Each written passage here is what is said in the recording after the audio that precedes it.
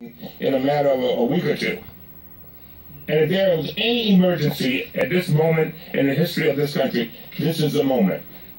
And so we need to get his security and clearance documents. I want to see them. I want to see what he put in those documents to find out if he was honest on those forms. And we need to know how much he got paid to have dinner with Putin. But that is only the beginning. The press has asked us over and over again. I know they asked Mr. Schiff and asked the leader, does it end here? Shouldn't things end here? No, they cannot end here. Ladies and gentlemen, we are in a fight for the soul of our democracy. The question is whether we will clearly understand that this is our watch. And let's be clear. Schiff said it quite eloquently. The Republicans need to join us. This is not a Democratic issue. This is not a Republican issue. It's not an independent issue. This is an American issue for the soul of our democracy. Now it gives me great pleasure to introduce the chairman, the ranking member of the Judiciary Committee, Ms. Conyers. Unless we want to yield to the leader. Oh, I'm sorry. Okay. All right. Our ranking member. Thank you so much.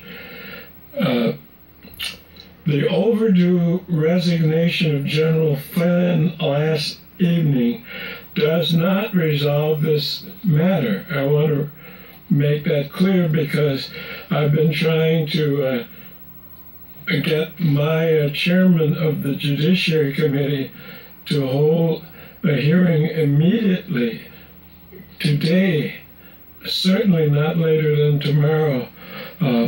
What did President Trump know, and when did he know it?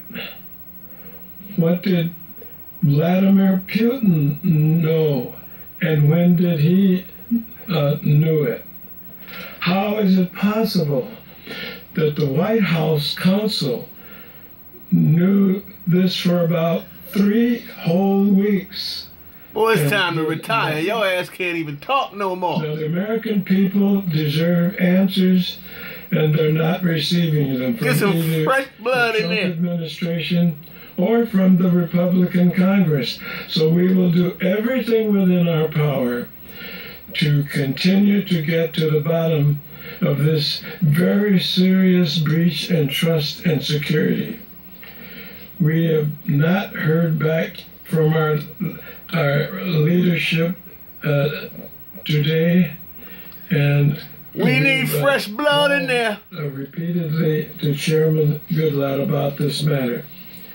Now, why is it that the Flynn resignation does not resolve this matter? We need to know and to find out who authorized Flynn to speak to the Russians.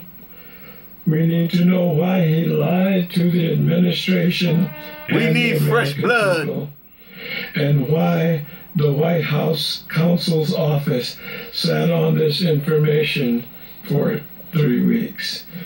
Now, it would surprise me to find out that Flynn was acting on his own. This is why we can't seems to progress. We need fresh blood in there. Fresh ideas. New spirit. And so we want everyone to know that this is just the beginning of an inquiry, that we're not making accusations. We're just trying to find answers to We are making accusations, God damn it. Fresh blood. Mr. Thompson.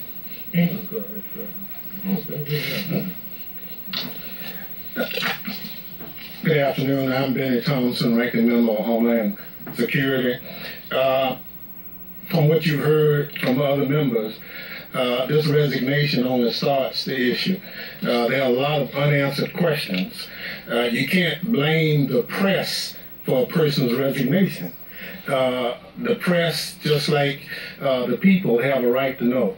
There are a lot of unanswered questions that go with this resignation that as members of Congress, we're duty bound to try to find answers to.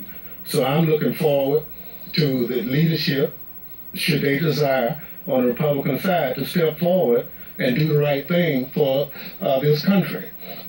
Russia, under any circumstance, has demonstrated that they are a bad actor and complicit in a lot of what's going on. The people have a right to know. And so we're here today to put front and center that while this is the people's house, the people, just like members of Congress, have a right to know what's exactly behind the resignation, who knew what was going on before the phone calls, whether there are transcripts available. We understand there might be, but that's why Congress can get engaged in this as well as the people, so we can finally get some answers. Thank you.